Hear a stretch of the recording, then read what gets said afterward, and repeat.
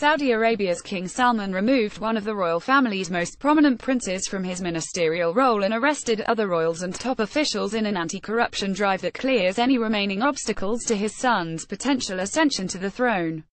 Acting on orders from a newly established anti-corruption committee headed by Crown Prince Mohammed bin Salman, security forces arrested 11 princes, 4 ministers and dozens of former ministers, according to Saudi media and a senior official who spoke on condition of anonymity. Prince Muteb, son of the late King Abdullah, was removed from his post as head of the powerful National Guards.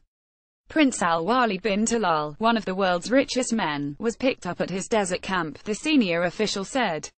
Authorities did not disclose the evidence that prompted the arrests. Laws will be applied firmly on everyone who touched public money and didn't protect it or embezzled it, or abused their power and influence, King Salman said in comments shown on state TV.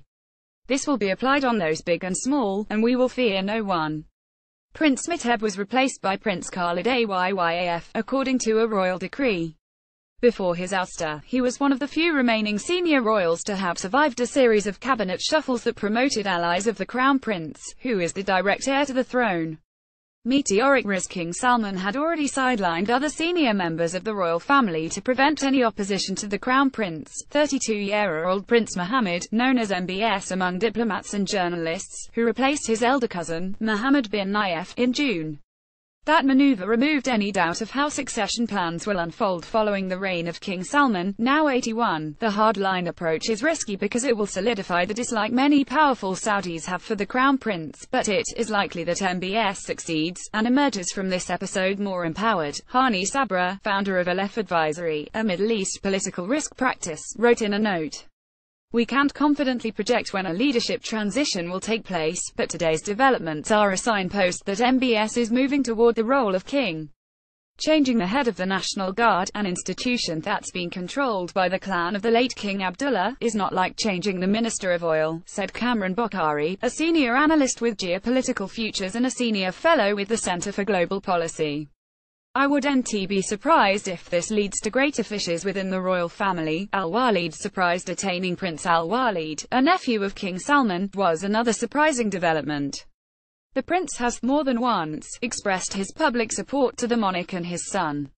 When Saudi Arabia cut ties with Iran in 2016, the prince said he was halting plans to invest in the Islamic Republic. On National Day in September, a giant picture of Prince Mohammed was projected on Al-Walid's Kingdom Tower in Riyadh during a firework display. A spokesman for the Prince's Kingdom holding didn't immediately respond to calls and emails seeking comment. The company's shares plummeted 9.9%, while the benchmark Tadawul All-Share Index declined 1.4% at 10:55 a.m. in Riyadh. In the course of his meteoric rise to power since 2015, Prince Mohammed has announced plans to sell a stake in oil giant Saudi Aramco and create the world's largest sovereign wealth fund, and has ended some social constraints, including a long-standing ban on female drivers. Women will be allowed to drive in June 2018. Saudi Arabia, while never a democracy, had been governed for decades by a loose consensus among an extended royal family, who had control over different government agencies. Critics said the system had stifled any attempts to reform the kingdom to reduce the economy's reliance on oil. Total control. Since his father's ascension to the throne, Crown Prince Mohammed has emerged as the dominant figure in the Desert Kingdom. He controls almost all the levers of government, from the defense ministry to the central bank, and the oil giant Aramco, which bankrolls the country. He's also announced radical plans to sell state businesses, cut the public payroll and step up a regional power struggle against Iran. The king also replaced Economy and Planning Minister Adel Fakheh with Mohammed Al-Tuwaidri, his deputy. Al-Tuwaidri, formerly Vice Minister for Economy and Planning, had already played a key role in shaping Saudi economic and fiscal policy over the past year. Before joining the government in May 2016, he was Middle East Chief Executive for HSBC Holding plc. He's served as a frequent spokesman for the government's economic reform plan on TV and with Western journalists. These things are happening methodically and carefully, with lots of pre-planning it seems, said Paul Sullivan, a Middle East specialist at Georgetown University in Washington. Some real political operators are mentoring this.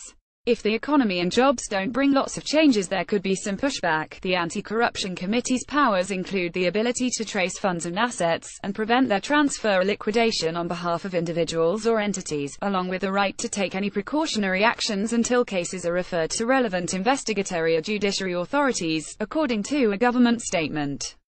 The committee's formation was deemed necessary due to the propensity of some people for abuse, putting their personal interest above public interest, and stealing public funds, the royal order said, with assistance by Allah Shahine, Zaid Sabah, Nadim Hamid, Vivian Miriam, and Riyad Hamid.